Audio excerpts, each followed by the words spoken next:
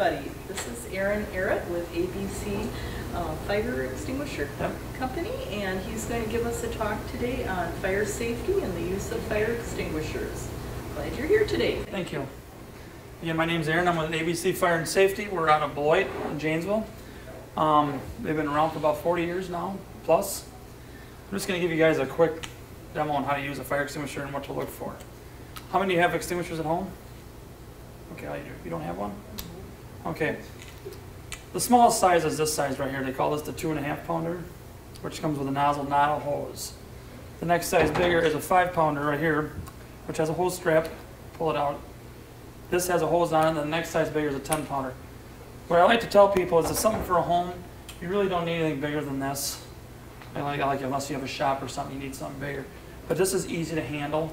It's not heavy, and this is even a little bit lighter. It's something you can put next to your stove, something for a quick fire. Extinguishers are not meant to use for a big fire. It's something small that you contain. If it's a bigger fire, of course, exit your house and call the fire department. There are extinguishers you can buy from us. There's extinguishers you can buy from the store.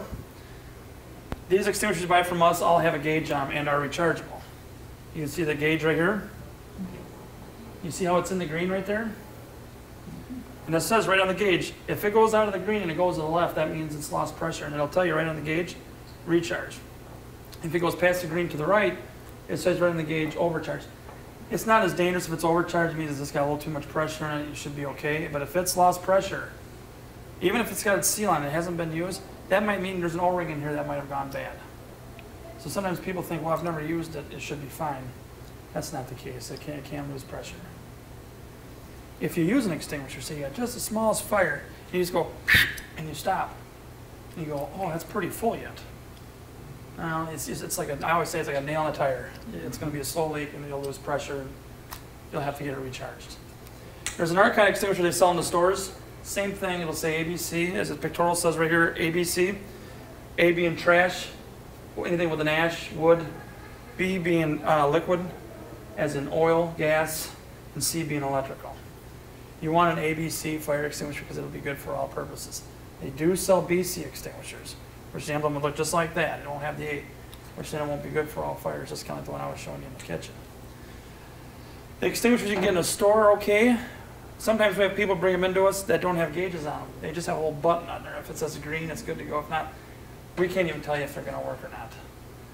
People have brought them in, and we've traded them out, and we've given them one of ours. And we've used one of theirs in a demo just to see if it worked, and sometimes they did, and sometimes they didn't. I don't like that. I want to know one's going to work. Is there any questions? How much is that 10 pounder? This is a 5 pounder. Right there, it's about $50. $50 for the one with Yep. the hose? Yep, and this is about $35 for this one. Nice. And again, ours is rechargeable. And we do carry a 2-year warranty on them if they don't get used. If, like, say, it lost pressure and it leaked off, then we fix it. Okay, but they shouldn't. It's pretty unlikely. Where do we have to get a recharge at?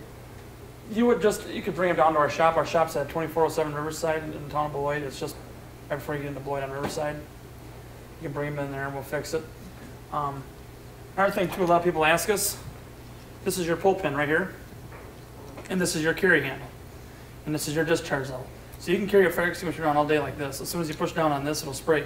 But see, I've got a pin in here, which means if, like I say, you're moving something around your kitchen, or moving the counter, you're cleaning, you can walk around and do this. If this pin's out of it and you just come down like this, you're going to spray it. But this seal right here, all this seal is to hold this pin in place.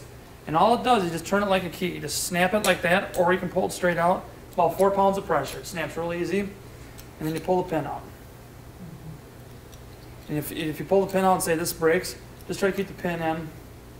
But don't ever, like we've had some people put like those wire ties on there or put something on there.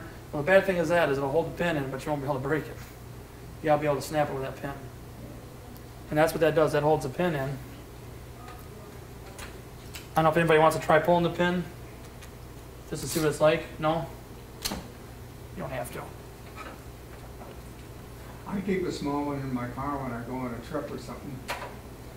That's a very good idea. You know, you get on that 89, you're going around Chicago, and boy, I'm telling you, it's 70, 80 miles an hour, and it's 8 lanes deep. Isn't it something? It's wall-to-wall cars. You know, and I've heard about fires around Chicago. It seems Oh, like, that yeah. really is something. It's something. Yeah. Yeah. I've heard about truckers saying that. And, So I went through the I-Pass, you know, I thought, well, okay, I missed it on the right, because there's only one place for cash. It's on the right side, and if you get over too far to the right, you're going off the expressway into something else. So I thought, well, I'll just go through the I-Pass and pick, when they send me the letter, it'll only be about $25. It was $64.90. yeah. And you had the picture of my license plate, the state of Illinois. I wrote them a nice little caption on there. Rip off, state of Illinois. It is. Well, it does say when you drive into Illinois, our state's broke, it says. Yeah, that's right. That's right. It was All the money they're nice. making on those tolls. Oh, that's something else. Yeah. You know? And you can hardly you can hardly get over sometimes. There's wall-to-wall cars all over. And I'm not I think a that's slow how they, driver. I think that's how they get you. Yeah, it is. I think that's how they get you. Yeah. It's for me when I went down to Southern Illinois, it's over $3. It's almost $4 to go through a toll now. Oh, yeah. It cost me $13 to go to Indiana. Yeah, I went to Iowa and back, and it cost me $18. And then I missed one turnoff, and I went to 294, and so that takes you right through Chicago. There I was, 7, 8 lanes out, and I seen Chicago right there. 2 hours later, I was about a half a mile up. No kidding. My husband has one in the boat. Can that be used in the house? Yes, that's another good question too. If you have a boat, I think if you're on the water, they require that. The Yeah. DNR does. Yeah, that's why. Yes, and as long as, again, they're going to be looking for a gauge too. If there was anybody in here driving a DOT truck, or, you know, when we had to tell semi-drivers, DOT on the highway, if they were pulling over, not in your own car, they always look for this. They like to see the gauge. That's the first thing they look at. But again, the same thing. If you have one in the boat, they're going to look for the gauge. They're not looking for a tag or anything, but they're going to be looking for to see if it's charged and that you have one. Another thing, if you got one in the boat, if you've got one in the boat and you got one in your car, Yeah. make sure it's strapped down good, okay? Oh, yeah. Accessible, but some people just throw it in the vehicle, and city trucks, I do the city, you know, we always tell them to make sure that it stays, because a couple times they've gotten out, and you know, this gets jarred up a couple times, bangs up against something, this breaks up, before you know it, this is going off in your vehicle, and I've had it happen, it's not fun. It is very dusty. Another thing with this ABC Power is it's very good, but try not to inhale a lot of it, because it's very dusty, and clean it up as good as you can when you're done, because it is very corrosive. You know, it's corrosive to like wiring, whether it's on your stove. Make sure you clean everything off really good. What is actually in one?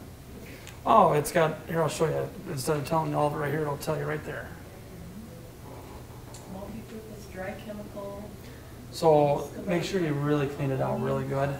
Nuisance dust, irritant. Nuisance dust, I know that's my favorite. Contents. But under pressure. you want to make sure it's cleaned up really good and wiped down. Because if you don't, it hardens up and it'll chew your wiring up. And We have about 4 of them or so. I Okay. mean, there's 2 in the house and then in the shop and so forth. But they've all been on the green mark. okay. But I looked at the one that had a tag on it and it was last inspected at 2,000. Okay. But it's still, so that's still okay to leave. Yes, if you're in on the a green mark. right, if you're in a business that's got to be tagged once a year. But at home use, if you keep an eye on it and it stays in the green, you're Yeah, fine. it's green all, and I was surprised because I know that one is. You know, if you're at home and you're worried about the inspection, look inside the nozzle. If you have a hose unit like this, pull the hose out and look inside the hose. Let's make sure it's not plugged with anything, you know? That's one thing we gotta look at too. You wanna make sure that the airway's clear. 'Cause you don't want anything anyway, stuffing anything up there and plugging it. That wouldn't be any good. So, always have your, if there ever is a fire, always make sure you have your back to an exit. Don't ever corner yourself. That's very good. And when you're spraying a fire, say I've got a fire right here, I want to stand back 8 to 12 feet, and I want to be working my way forward side to side at the base of the fire. You don't want to hit the top of the fire. You want to hit right at the base because that's where the fire is. At the base of the fire, working your way forward, but you want to stay back. If you get right up, I've done a fire training before where we'll have a burn pan set up, and you know we always have the wind at the back, so the dust is always going that way. You won't have that problem inside. It's going to be just dust and you're going to have a hard time seeing. But I had one guy get up too close to the fire right away because he thought he could get closer than 8 to 12 feet. And what he did is he sprayed the contents. Well, with all the pressure you got going out of there, that force and pressure is going to hit the bottom of that fire and it's going to spread. So you want to stand back and let the particle just take place. Yep. Some people go, oh, you're right on top of it. You're right on top of it. See, it's most, but yeah, the thing is, with the pressure you're doing, you're going to spread it. So. But now these are never used on grease. Yes, this is all purpose. You can use it on Oh, it grease. is all Yes. purpose, okay. If you get an ABC, you're safe. You can use it on anything. Electrical and all, right? Yep. Grease, electrical. Yep. Now, you being around antique cars, I don't know, you've maybe heard of halon? Oh, yeah. Okay, now the halon extinguisher is the same way. They may take that in ABC too. Those are good too. That's a clean agent. A lot of people don't have those, Yeah, but that's no mess on that. yeah. Yeah, that's nice. But some people do ask me, sometimes these people come in and say, we want to get rid of this. I go, well, that's actually the good stuff, you know. Yeah. It's more expensive though. Expensive, mhm. It's expensive. So, is there any other questions? Are there fire extinguishers that are just for paper, or do they usually have ABC? ABC. But the one in the kitchen is AC, so I shouldn't use that on paper. Yes. No, you just want to use that for grease fires, yep. Can you repeat that? Repeat the question. Oh, the question she had was, it's actually called a K-class fire extinguisher you have in there, which is for grease fires. And what you want to do is you want to use that just in there. That's a commercial fire extinguisher, which gives you the option to use that instead of letting the system dump first, which that is a kitchen system. If that fire in there gets out of control, you can pull the manual pull on that pull station and it will dump. But if you have a small little fire, it's better to use that extinguisher instead of letting that whole system dump. But the kitchen, if you walked out of the kitchen and something was on the stove and it started on fire, with those heat tremolings, it'll go off by itself. So, Put flour on it.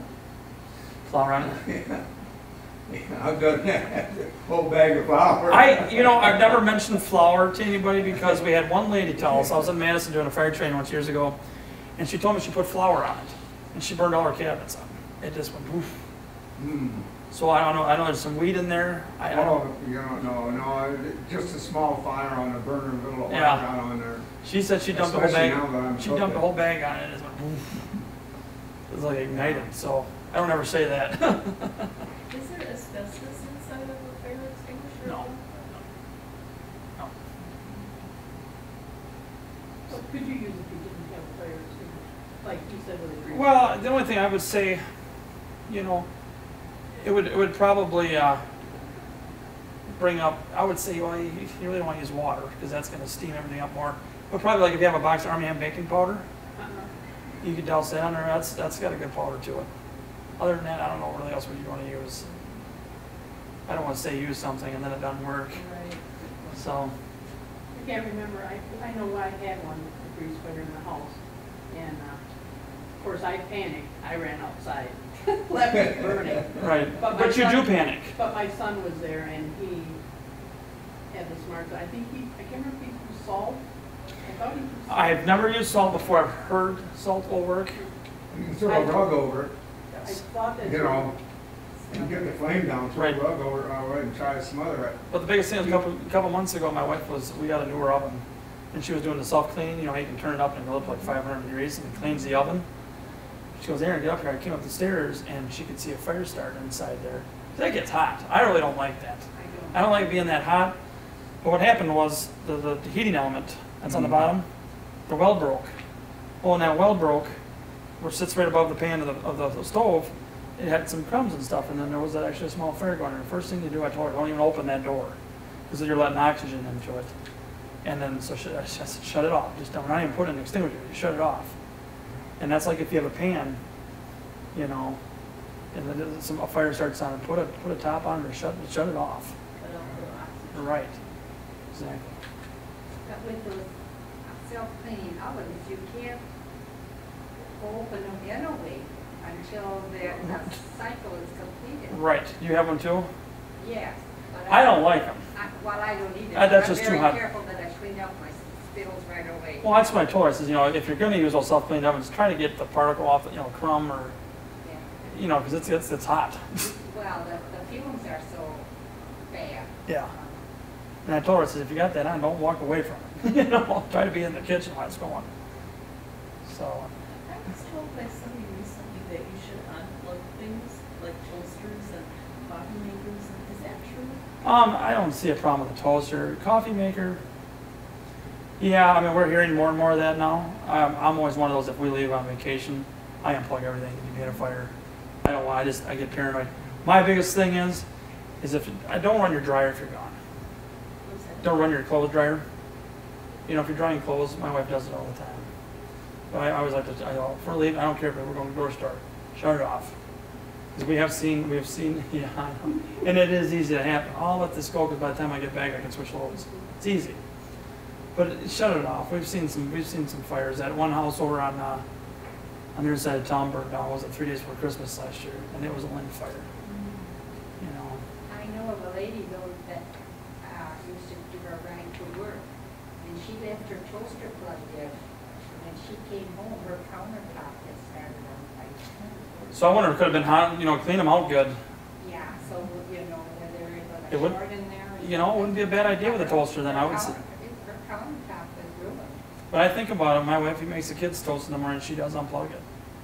Well, I have a fish tank, for instance, with a filter on it, and I leave that going when I, well, you know, in the afternoon, that's safe, isn't it? I would think so.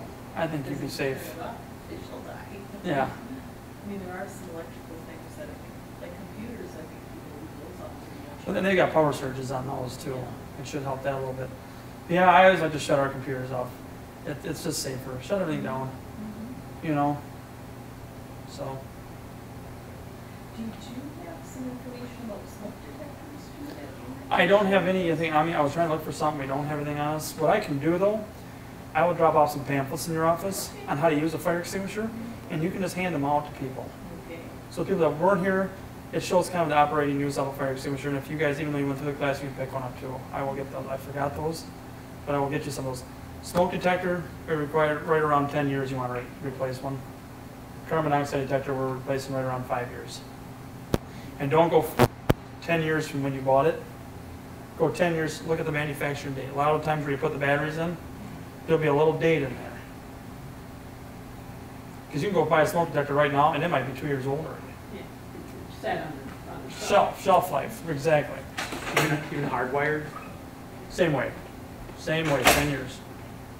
So, and it's not so much the wiring itself, it's the detector itself.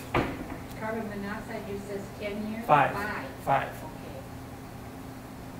Then I've had people say, what if I got a carbon monoxide / smoke? Because you can get them both, like I do, 5 years. You know. I know it's expensive, but I'm more big on the carbon monoxide myself in the wintertime. That's the scary. We went camping last year. We came home, it was summertime. We came home, got the camper unloaded, went in the house, and the thing was going off. So carbon monoxide detectors went, well, my wife being a nurse panicked too, because it's odorless, you know. So I says, well, you know, they were right at the 5-year mark. They was right at 5 years, those were. And I thought I had a little bit of wiggle room yet to wait, because, you know, I really don't worry too much about carbon monoxide until wintertime when the furnace is running more. But I looked at it, I was right at 5 years, and so I called Alliant Energy out, and they came and looked at it. I know I probably paid a little bit of a service call, but I've got 2 little ones yet, you know, so I want to make sure. And he tested us, everything was fine. That just meant my detectors were old. Kind of a scary way of finding out. Well, you can get the plug-in ones, just plug in the socket. That's what I have. Just plug them in. And then they have a battery backup. If the power goes out, I think Yeah. the battery's good for like 6 hours on it. Yeah. Yep, so those are nice. It's an easy go. Yep. I have kind of a routine where every New Year's Day I change the batteries in my smoke detector. That's a good time to do it. Everybody says at daylight savings time. I always do it January 1st and the 4th of July, right in the middle of the year. Twice a year. Twice a year, yeah. Yeah, twice a year they should say it. A lot of the fire department too, they got a good way of saying it. They usually say daylight savings time every time. That's a good time to do it too. So. All right, any other questions? All right. What are the temperature extremes for storage? There is none. There is none. If you have a liquid extinguisher, whether it's a water extinguisher or a halon extinguisher, if it gets below freezing, it's going to probably lose pressure. Water will freeze. Mm-hmm. And the halon unit will lose pressure. Well, then, and if you get in warm weather, it's actually, halon will actually reseal itself. Yep. Climb up. Yep. So, good question. All right, well, thank you very much. I will leave pamphlets Thank you. for everybody else. All right. I'm going to show you the use of a fire extinguisher. About 4 pounds of pressure, turn your pin, to pull. This is your carry handle. You want to pull your hose out of the holder. This is your top handle right here is your discharge lever. You push down, spraying the fire at the base of the fire, standing 8 to 12 feet back. When you're done, you put it back. This right here is your gauge, and it will show after your use. The gauge should go down in a recharge position, and that's when you must get it refilled.